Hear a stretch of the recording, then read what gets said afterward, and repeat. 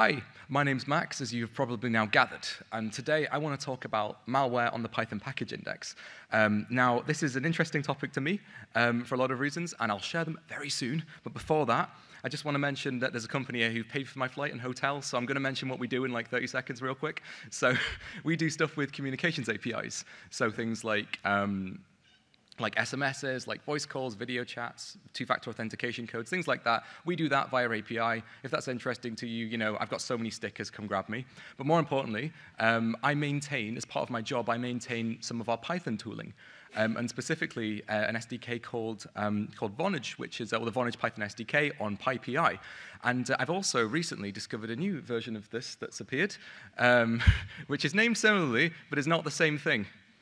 And so we'll go back to this in a little bit, but before we get there, I just want to take us all a little bit, just a little trip down memory lane. Does that sound good? Yeah. Memory lane, awesome. So who remembers this old font, this old site? Anyone remember that? That's fine, that was intentional. Who thought that said google.com?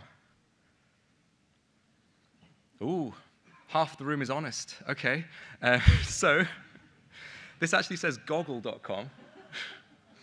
And this is an example of something called a typo squat, where essentially this was a real site that did exist, and in the early 2000s, you could visit this site. And what it would do was bad things to your machine. It would essentially prey on people who misremembered the name Google or spelled it incorrectly and went to this website. And at that point, it would do a drive-by download of malware onto your machine.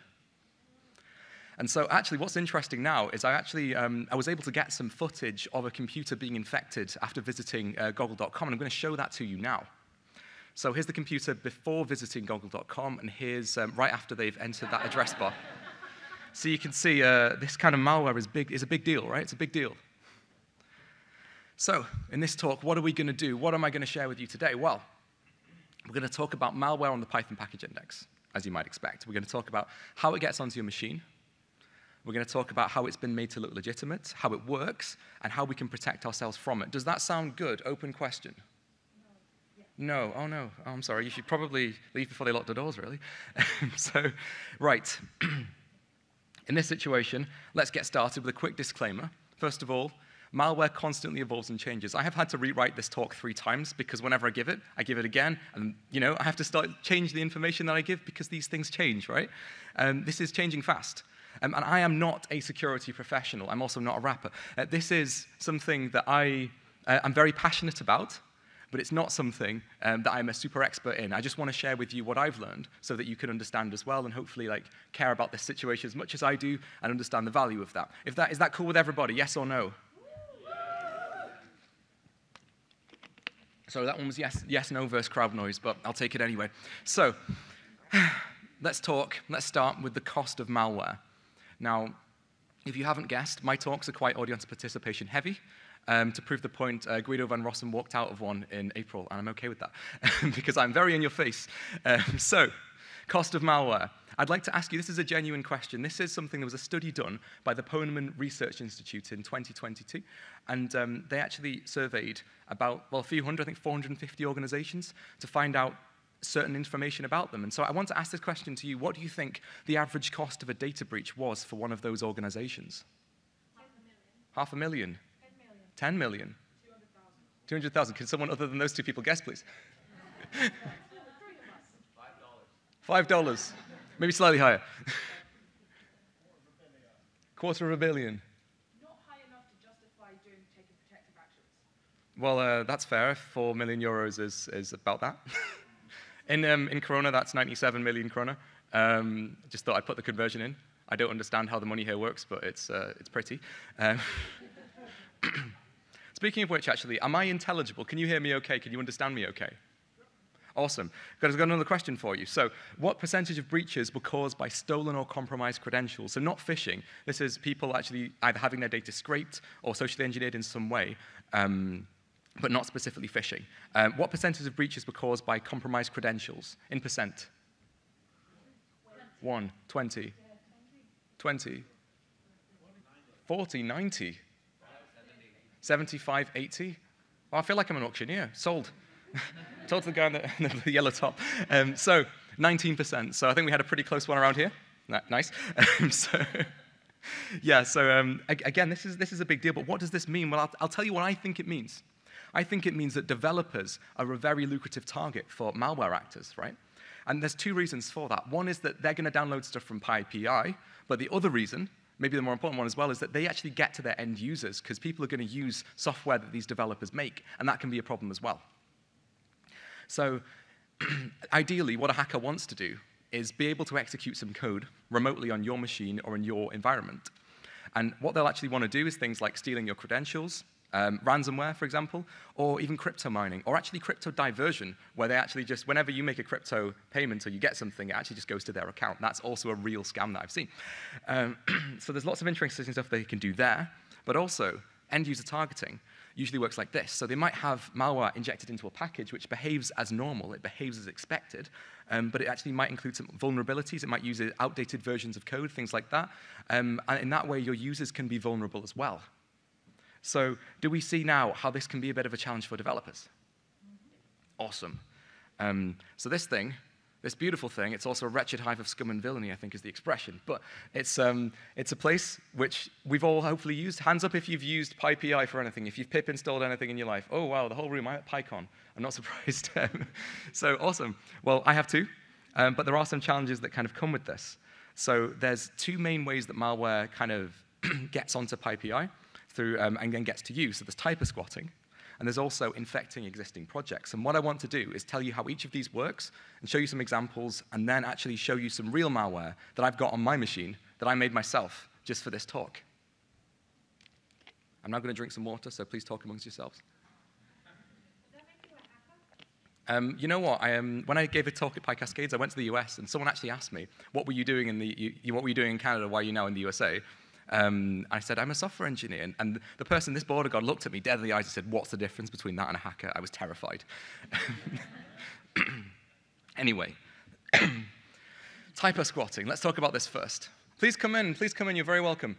Typo squatting, what is that? We saw an example of this already. We talked about this with goggle.com. We talked about what that can do for you and what it can do that's bad for you. Sorry, I'll put it back. So what this can do for you. But essentially what happens here is that the user is expected to mistype or misremember the name of the package. With Google.com, that was the situation there. With PyPI, we have that too. So I just want to ask this question here. What percentage of PyPI packages are estimated to actually be typo squatting right now? In percent? 30, 40, 2, 45, 10, 5, 40. Okay, varied answers, 3. Might be higher now. This was a slightly older study. But yeah, there are some people in the front row who are very happy about the guesses, which I respect. Here's a better question then. What percentage of downloads from PyPI are estimated to be of typo squatting packages? This is people who think they're getting something, but they're getting something else. What percentage is this? 12. 8. 1. 1. Also 3. 15. Oh. A lot of varied guesses. The actual answer is a little smaller, 0.5%. But that's 1 in 200. Think about how many packages are downloaded every day. That's a really, really big number. So even if these typo squats aren't very likely, they're likely enough with the law of larger numbers to actually get someone, right? So let's talk about types of squats. And when I thought of this pun, I was so happy that I didn't do anything for the rest of the day. I just signed out. So there's a misspelling typo squats, right? So too much honesty there. Everyone knows this package? Has everyone seen this? This is the package that lets you do HTTP requests. Hands up if you know it. Has anyone ever installed this? Keep your hand up.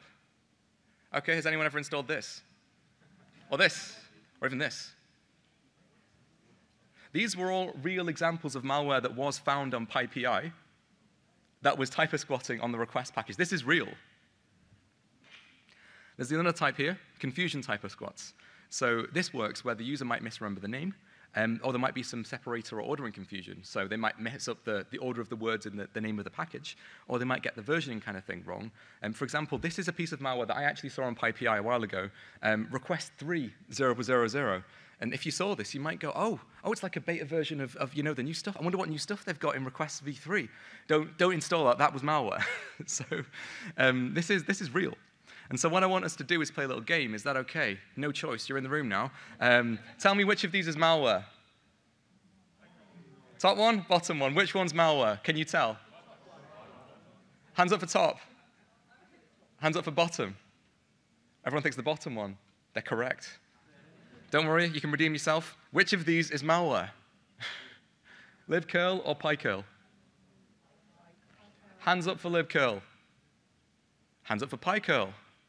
So this is a sneaky one because, yes, because libcurl is the actual system package, but actually the PyPI package that uses that is called pycurl. And this is a real type of squat that was made. It's very sneaky.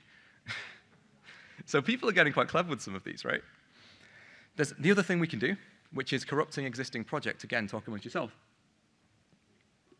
Thanks. So corrupting existing projects works in a few different ways. One might be that a project doesn't have any malware, it's a normal project, but then it might build a user base, and it might then add malware in a later release. And this was the case for a package called Fast API Toolkit, where it started off as like a utility module, just adding stuff for Fast API, but over time, actually there was one commit that came out, which actually changed that and added malware. Alternatively, a repo might get a new maintainer, because a lot of this stuff is open source, right? And people need help, they need all the help they can get. And it has happened where a repo, someone starts committing to it and contributing to it, being helpful, and then they get maintaining rights, and suddenly they add malware. This also happens. You've got to trust who you're actually letting, have the keys to the Lamborghini. Alternatively, a maintainer might just get hacked. This is the simplest one, but it does happen. People can get hacked. They can get social engineered in some way. Then you get malware, OK? So this one's a little simpler.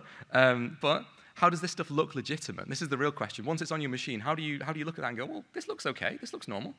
So a few ways. One way is that you can have malware dependencies. So these are things where there's an innocent package, but it has a malicious dependency on that package. So it looks OK, but something it pulls in is actually pretty bad. And that might actually behave like normal. So you might not know the difference, but then, oops, sorry, maybe. It might behave as normal to avoid suspicion, but then actually the dependency will do something bad. There's also, has anyone heard of this, starjacking? This is an interesting one, and it works. It's so easy to do. I'll show you, but essentially what happens is that on PyPI, the URL that you give for your project, when you set up that thing, you set up py, your pyproject.toml, it's not verified, and that means that it can be abused. So basically, on PyPI, I upload a package, and I can pass in a URL of any GitHub repository whatsoever, and it will give me that number of stars. So, quick one here. This one's going to be obvious. Which of these is malware? That one. How do I know? I made it. I put it on PyPI. That's how I know. More importantly, if you look at this, first of all, look how popular I am. You can see, you might be able to see here. If you can't, I've got 900 stars in this. I made this last night. So this actually is a real example of starjacking. And this is used because if you now visit this PyPI page, it will look legit. If you name this after requests and you give it the stars of requests, it's going to look more legitimate, right? Goodness me. So a typical chain of events might go something like this. So the user will install a type of squatted package that might depend on a malicious package. Now that package might run and decode some base64 encoded code. And this situation is usually like the first stage, and then the second stage is that the real malware will actually get downloaded. So the first one will basically just pull malware, and then the second, that malware can then look like anything. They don't have to hide it, because they've just pulled it directly to your machine. The result of that is a very sad snake. So I've talked enough about this, I think. I think I have. I think we're ready for something a bit more. Let's show you this thing. So this is an SDK that I maintain for my company, Vonage. It does lots of communications API stuff, so I'm using lots of requests, lots of HTTP calls, things like that. You can scan it if you want. I'll put this in because they paid for my flight. Thank you. But more importantly, there's a new version that has appeared recently, i.e. last night. Definitely not Vonage. Now, I didn't want to make a type of squat that was too close to the real name, because I don't actually want anyone downloading this malware. But this actually was something that I uploaded yesterday, and it's on PyPI right now. So here, we can see it actually looks a bit like the real one. It's got the stars of the real one. You can see here, I've used starjacking again. So you can see here it has got the right number of stars and things like that. But it's not the real package. And so what I want to do is show you what happens if I try and run this. So I've got these two bad packages, which are type squatted, so definitely not Vonage, and request toolbelt. So this actually, this is spoofing a module called request toolbelt, which is real. It helps you do HTTP requests using the request module. So this is a real package that I've just added a v2 to, and I've added malware to. But what we're going to do is require this inside of here. So I'm actually going to just show you now what that looks like, because, oh, this is small. I'm going to make this a lot larger. That's too large. 1 second. I'll be right with you. There you go. So this is actually my fake, definitely not Vonage package. Can we all see this okay, or shall I make it bigger? Bigger? No, it's okay? I'll do 1. There we go. So this is a piece of code. This repo looks a lot like the real one. It has all the stuff of the real one. It should behave as expected. The only difference is actually it requires this extra thing here, request toolbelt v2. And you can see actually in the client thing here, what I actually do, there's a package in there called requests util, which again is a different name. But what this will do is essentially it will run my piece of malware. And why will it run it if it's in a client file? Well, in my init file, I import everything. And so when I import Vonage, which is the name of this package, it will actually also import my malware. So as soon as I try and use this, I'll get malware on my machine. Now, this is the fake package I've got here. And you can see actually the requests file here. This method doesn't do anything. It just prints something out. It doesn't actually do anything. It's not useful. And if you look at my setup file, I'll move this so you can see better maybe. If I look at my setup file again, it doesn't look weird. It looks pretty normal. This is, by the way, a real author name used by a malware actor recently. I thought I'd use it as an homage. So this all looks pretty innocent, right? So let's look at the init file again. This looks pretty normal, right? So where's the malware? In the dependency. This is my dependency. So where is the malware inside of here? It's in here.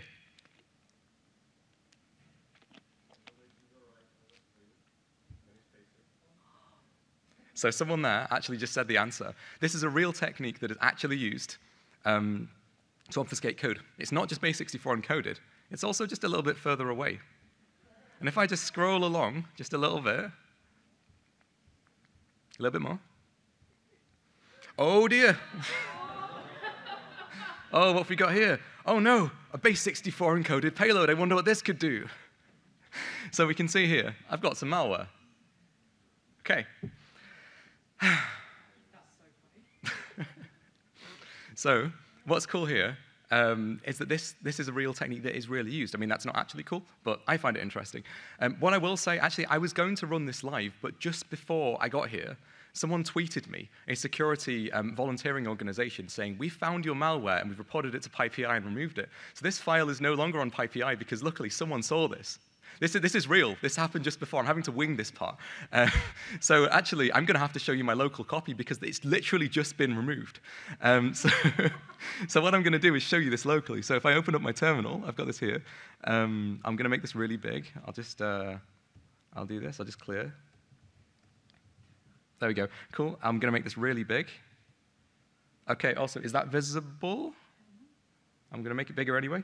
So if I do, I'm in this virtual environment with this malware right now. I pretended I've just pip installed that, although obviously it's not on PyPI now. But if I do a pip list, what we can see here is I've got definitely not Vonage, and I've also got my malware dependency here. So are we all ready for me to run this on my machine? Shall we all see what happens when I do? I see people's eyes, they're like, I want blood. I'm like, OK, this thing's going on fire. All right, I get you. OK.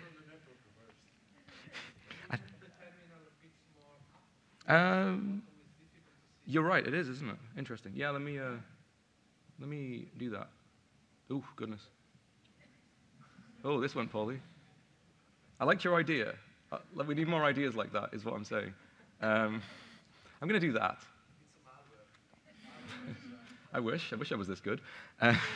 This looks like death. OK, anyway. I'm now running my Python shell inside of there. So if I import that package, it's just called Vonage. That's the name of the package, right?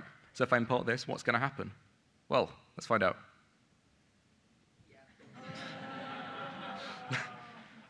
It's the worst malware of all. And so it's always beautiful to see Rick. Always makes my day. OK, so let's go back, shall we? It's the first time it's ever played live. Usually the conference Wi-Fi is too poor for that. So let's refocus now. So what have we done? We've made some malware. We've uploaded it. And in general, it's actually very easy to get hold of. In this one case, thank you, in this one case, we were lucky in that actually a security team managed to find this and save all of you from getting rickrolled. But luckily you're in my talk, so you got it anyway. So the real question, and this is a real question because there's so much malware on PyPI, what can they do? This is a question I get whenever I give this talk. And well, the answer is unfortunately more limited than we would like it to be. So a couple of months ago, PyPI actually suspended user and project registrations just because they couldn't cope with the amount of malware that was being put on every day. Like the amount of typo squats, the amount of vulnerabilities that get put in, it's really, really large.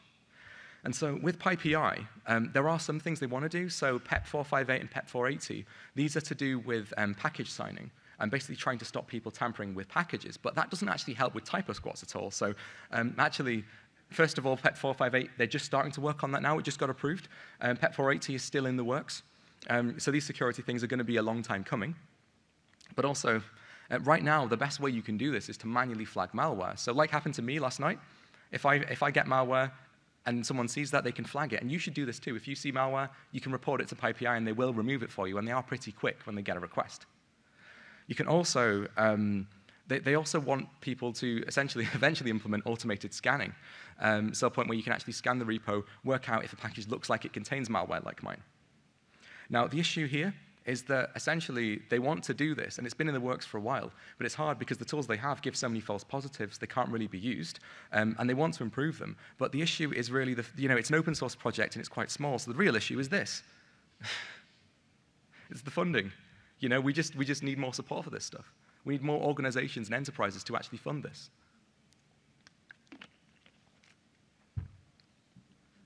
So, in the absence of that kind of support, how can we protect ourselves? That's the real question, right? And there's two different sort of streams of answers if you're a maintainer of a project or if you're just a user of a project. So if you're a maintainer, you might want to just accept the fact that your dependencies may become compromised in some way, and so you might want to think about minimizing them. You might also want to consider defensively typo squatting your own packages.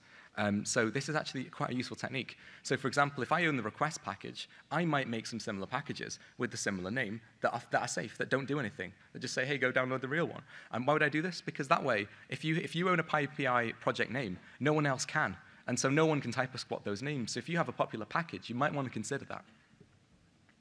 Actually, as well as that, so there was actually a researcher who did this. There was a person here, William Bengston, who downloaded, he actually created sort of, I think several thousand, actually, I think 3,000 to 5,000 packages, which were typo squats of real packages. And in 2 years, they got 500,000 downloads each. And if he hadn't done that, a lot of those downloads would have been towards typo squatting addresses that were vulnerable to malware, right? So a lot of those would have been malware. So everybody, not just maintainers, but what I would say is, first of all, don't just type pip install and then a thing, because if you just hit the wrong button, you could get malware. You might want to think about a requirements file. This will just give you a bit more time to vet what's in there before you run it. If you're using a mirror, which often is a good technique because it means you can vet what's there, you might want to check the latest safe version, because often mirrors are configured so that actually they don't roll back. So for example, with FastAPI Toolkit, it was a normal package that was eventually, after one commit, suddenly a new version came and there was malware. But a mirror wouldn't automatically roll that back, even though that release was pulled out of PyPI. And so that means, essentially, that the mirror was actually holding the malware. And so you thought you were getting something safer, but actually it was the opposite. Also, if you see something, say something. Like the security researcher who found my malware and removed that. If you see something dodgy, report it to PyPI, because they will remove it for you. And that's just something that if you see it, say it. Only you can prevent forest fires and all that good stuff. Also, think about automated scanning tools. So you might want to see for vulnerabilities things like Mend for GitHub or Dependabot. These just kind of tools that they tell you if any dependencies you use might have become compromised or if there are any vulnerabilities. Think about these. So finally, to sum up, first of all, I think this snake is so adorable. I would put that in my shopping basket. So typo squatting on PyPI is an attack vector, but so are benign packages that become malicious over time. So you want to vet your dependencies really, really carefully, and you want to minimize the number of those dependencies. You also want to use automated scanning tools if you can, and you want to be really, really careful when you're using mirrors. So I'd like to just leave us with a few words from an eminent poet of our time that I've just paraphrased slightly here. So, never give security up. It will never let you down, run around, or, and I quote, desert you. Thank you very much.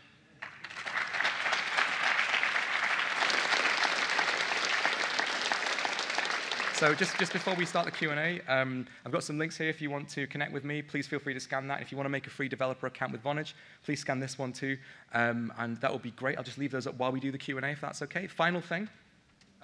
I've got so many incredibly shiny stickers with Pythons on, and if you want some, come and talk to me, because let me show you. Let me show you real quick. Think of your questions. I don't know if you can see this at the back, but it's very cute, and I got a load of them, so if you want some, come talk to me. Thank you, Max, for this very informative and entertaining talk. We have a few minutes for questions. Anyone raise your hand? Here? Nope. I see a question here. Okay. I'm running here. Thank you so much for your talk. If you install the packages inside a virtual environment, maybe you know this, maybe you don't know, how much, if you create a new package, how big is the capacity to go out of that virtual environment on the machine? Do you understand? Okay. Yes, that's a really good question. Thank you. I think I can help with that one. So the question there, I think if I'll say it back to you, just see if I understand it, is if I do this in a virtual environment, if I'm in a Python virtual environment, does that make me any safer? Is that really the question? Yes. Okay. No. Short answer. Because in a virtual environment, you can still interact with the whole system. In a virtual machine, you are safer. In a virtual environment, all it does is containerize your Python dependencies into that. But actually, you can still access any file on your system. So unfortunately not, no. Unfortunately, you are still at risk. Question? You might need to. As a follow-up, would using a Docker container work or no? Yeah, so that would basically, I think that would be better. I mean, basically it means that your container is what's at risk in the same way that with a virtual machine. So the same kind of thing. Actually, related to this, there's a security talk 2 after me, I believe. Sebastian, who's talking about this, he'll mention the fact that a lot of people will actually have. Essentially, they'll take a container from the internet, not really mind where it's from, as long as it's got the dependencies they need. They won't check what else is in there, and then they'll chuck that onto their their local site for doing that, which means that they can install malware too. So actually, sometimes containers can be less safe. I think go to Sebastian's talk in an hour's time if you want to see that. Thank you for the talk. It was very interesting for me. Never thought about that. It looks like it's a lot of patching here and there, yeah? So you take care of the malware and use strategies. But is there any vision for completely changing the way the PyPI works? Is there anything that we could think for the next 10 years or 5 or something like that? That's a really good question. So I'll try and say it as well, just to understand it. So I think the question is, right now, PyPI is pretty insecure in these ways. But is there anything that could be done in the longer term to make it more secure as a platform? There are some things that have come in. For example, the PEPs being accepted. If PEP 480 gets through, that's to do with package signing, but it would mean that the the dependencies being compromised, on the way to PyPI or down to a user, that will be limited. That will be reduced. That would be a good step. And with more funding, I think something else would be the automated scanning stuff, actually getting some funding and getting people to actually work on that. But I think you're really talking about a fundamental change to how PyPI works, aren't you? Not just these little incremental things. Sadly, I think to do that, we'd have to make it something more like Maven. So we'd have to really change how the entire thing works in a way that actually essentially trades off openness versus security. And I think that PyPI have chosen where that line kind of wants to be for openness versus security.